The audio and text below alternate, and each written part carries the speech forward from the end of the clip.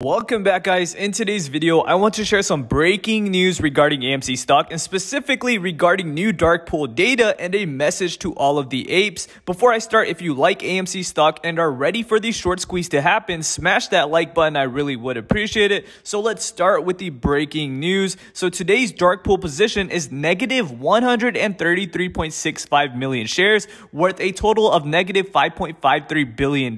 Now, if we compare that with yesterday's dark pool position, which was negative 128.65 million shares worth a total of negative $5.52 billion, we can see that the number of negative shares actually increased, which is really eye-opening. This is one of the reasons why we are seeing the stock trend lower today. What's more is that just yesterday on Twitter, the #1 trending hashtag was dark pool abuse. Twitter quickly removed that from the trending list, which seems suspicious in my opinion. Now, I am expecting AMC to hold relatively strong at the $35 level, as there is a good line of support at that area. However, be prepared for a drop to the low 30s if it doesn't hold the support. My projection is that we will most likely end the day back in the high 30s as we gear up for next week. My message to all of the apes is that if you are using brokerages such as Robinhood or Webull, you may want to consider using or possibly switching to Fidelity so that your shares in AMC aren't being lended out to short sellers if there aren't enough shares.